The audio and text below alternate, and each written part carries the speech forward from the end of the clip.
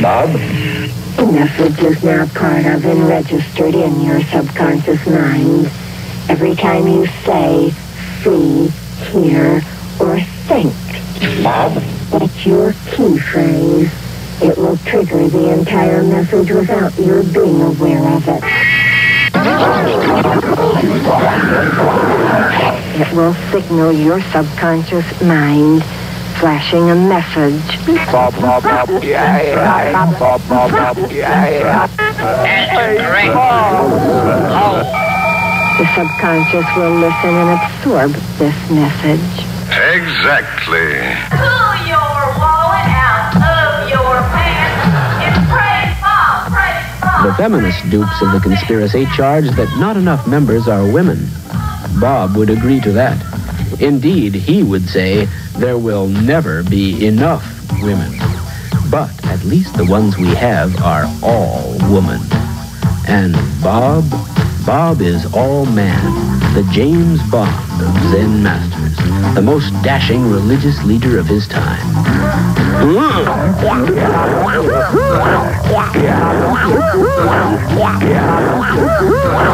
You mean to say that Bob has actually had one of those horrible diseases? That isn't true, Doctor. Is that true, Bob? Just a minute, Sally. One scandal at a time. Yes, Bob Dobbs is a sex god.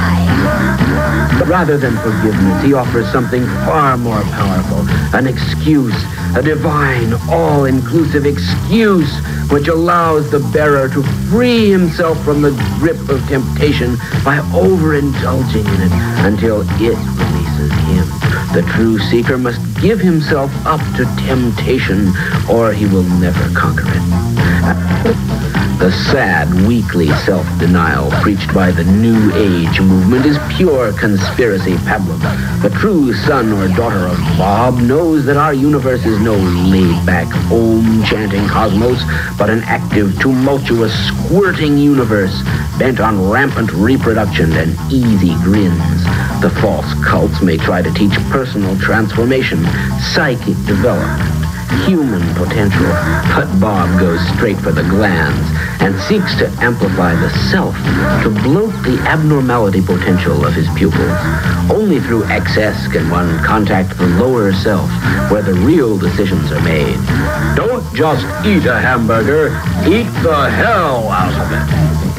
Oh, what the hell was that?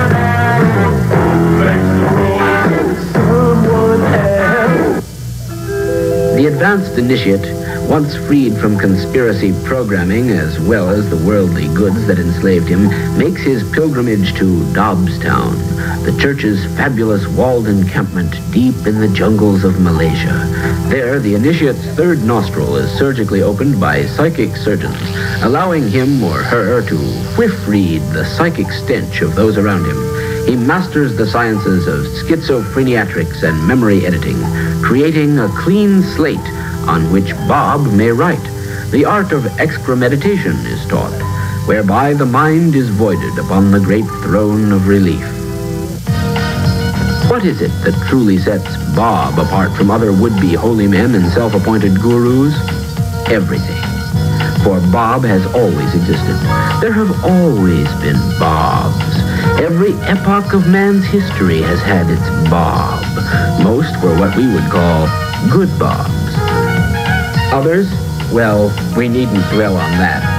The traveling salesman jokes of mythology are based on his early exploits. So many ask, is Bob God? The Slackmaster himself vehemently denies that he is the Messiah.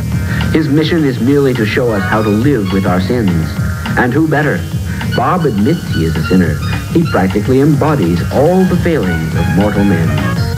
It is foolish to any one personal savior. The hectic pace of modern life demands disposable saviors, specific ones, suited to the moment at hand. A sort of while you wait, do-it-yourself religion. Form your own local denomination or go forth into the world, spreading the seed word. Even humans can be tricked into thinking they are some geniuses. As Bob once said to L. Ron Hubbard, they may be pink, but their money is green. I love you.